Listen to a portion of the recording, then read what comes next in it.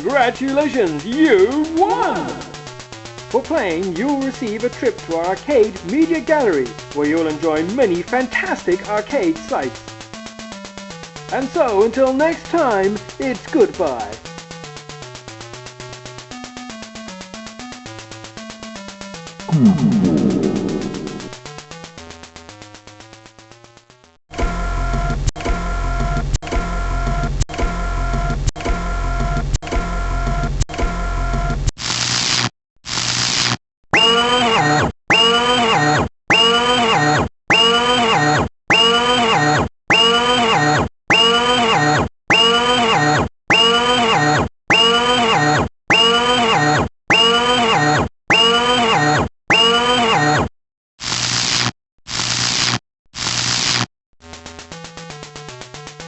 Hello and welcome to the Arcade Trivia Game Show! Today's contestants will be competing for over 3 billion pixels in prizes! So without further ado, on to the first question.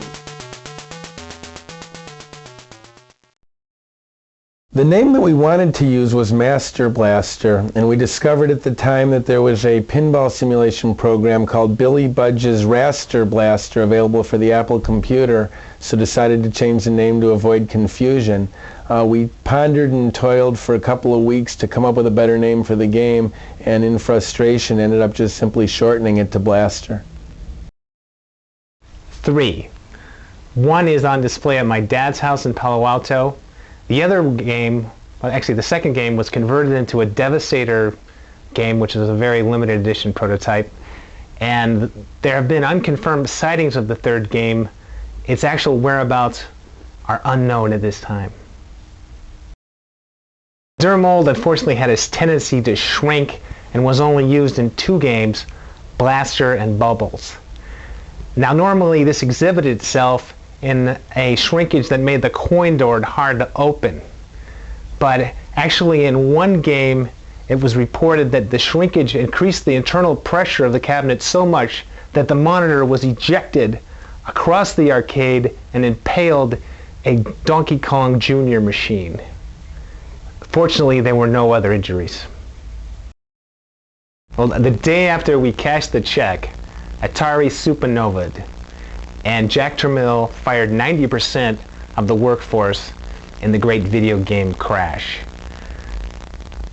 Unfortunately, not a single remaining Atari employee knew of the existence of the Blaster project, and Blaster forever vanished into the rubble of the great video game debacle. Doing a first-person flying game in 1983 without any scaling or rotating computer hardware is quite a challenge.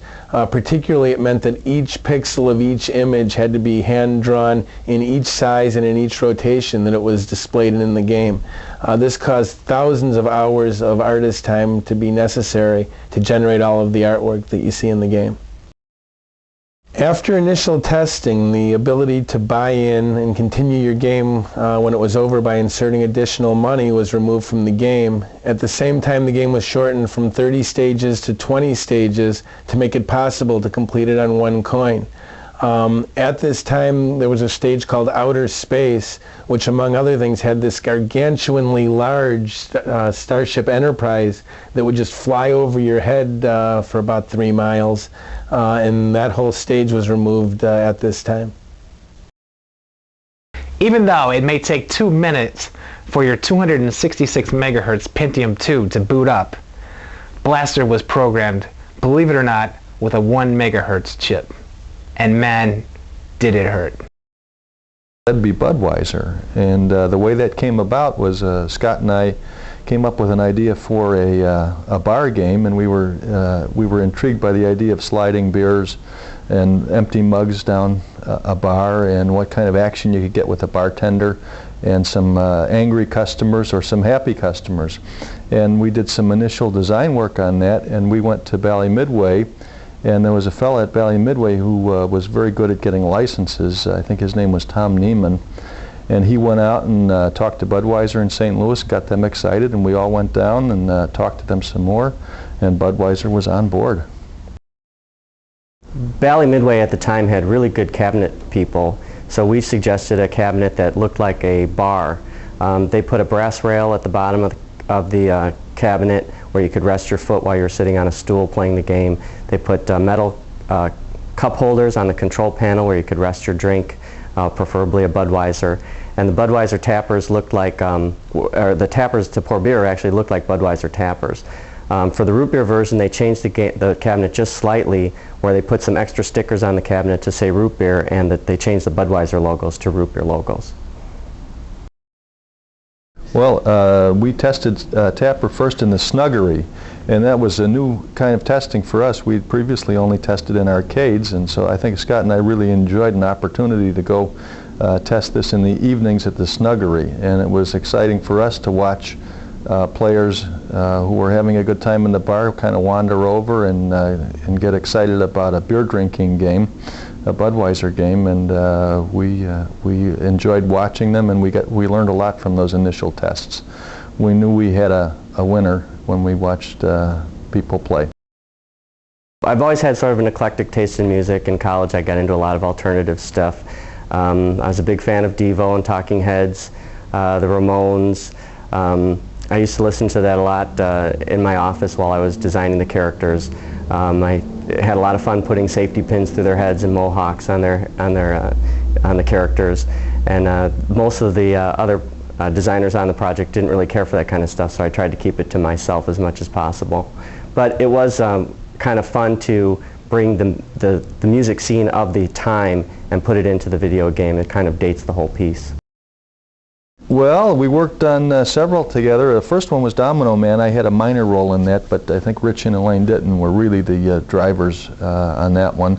And then after that I worked on a game called Wacko with Scott. We were matching aliens and mismatching aliens, and it was really a lot of fun. You get some interesting combinations. I still look back and I like that game very, very much.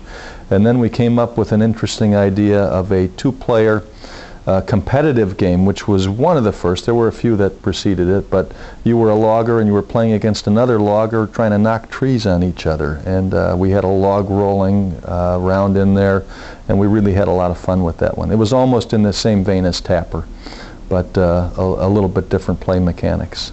So we worked on some interesting stuff.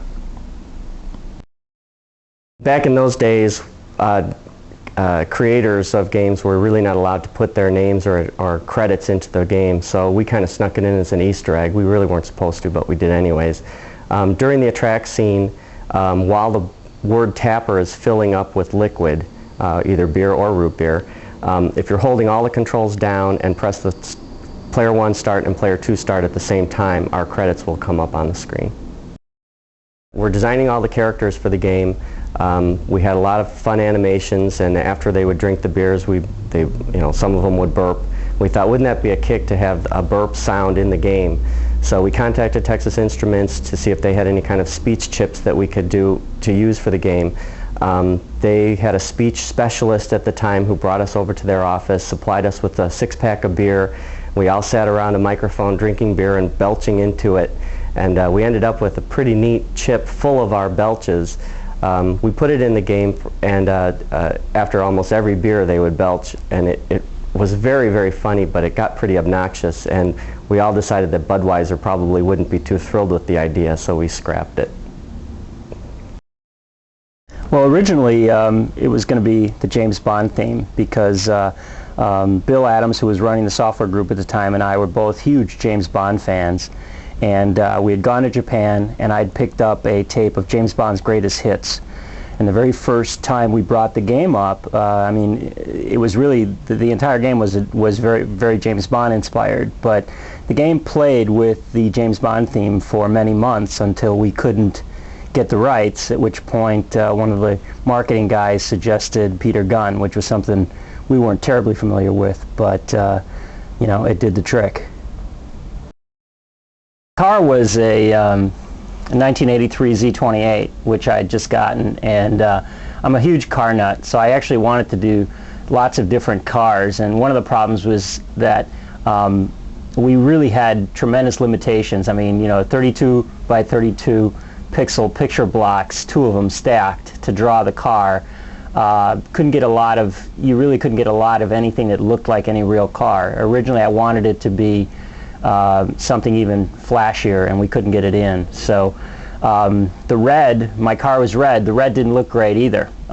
So we ended up with a white car that showed up really well, had some red and blue stripes on it.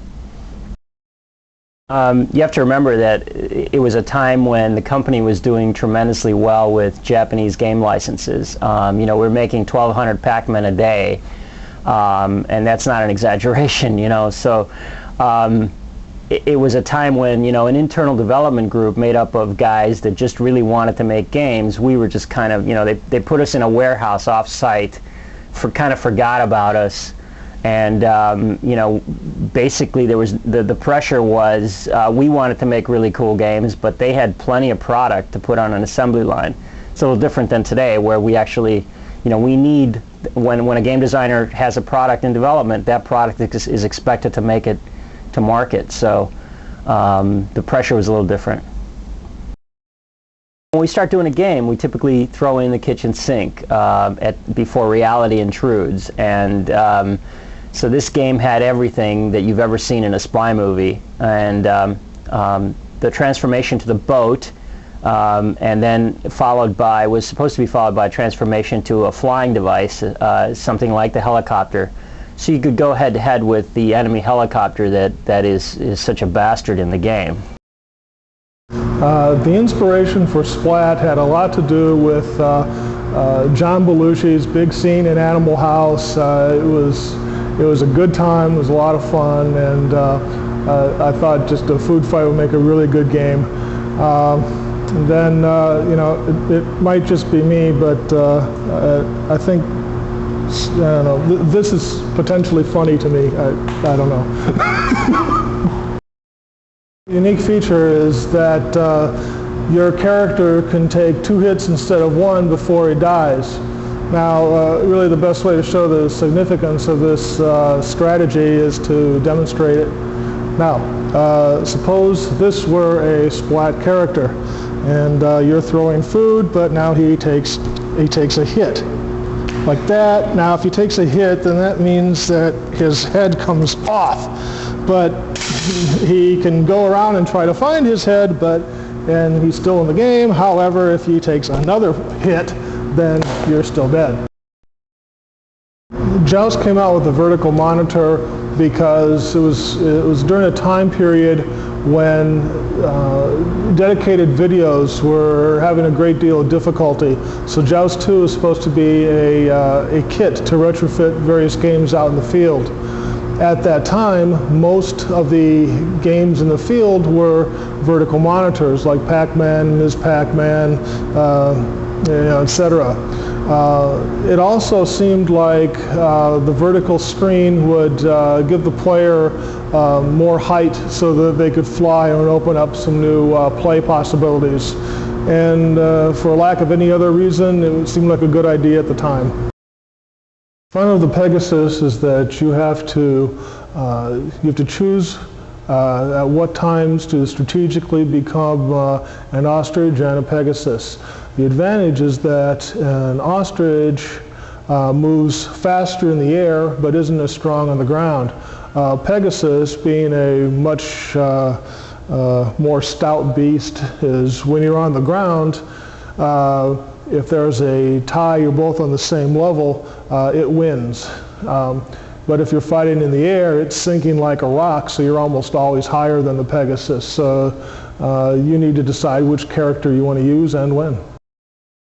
It's an easy question. My favorite artist is M.C. Escher, and Escher is famous for doing the drawings and sketches of three-dimensional objects forming out of two-dimensional space, and so that's why you see a lot of the buzzards falling out of the background and things of that nature. And just as a plus for me is we both share the same birthday.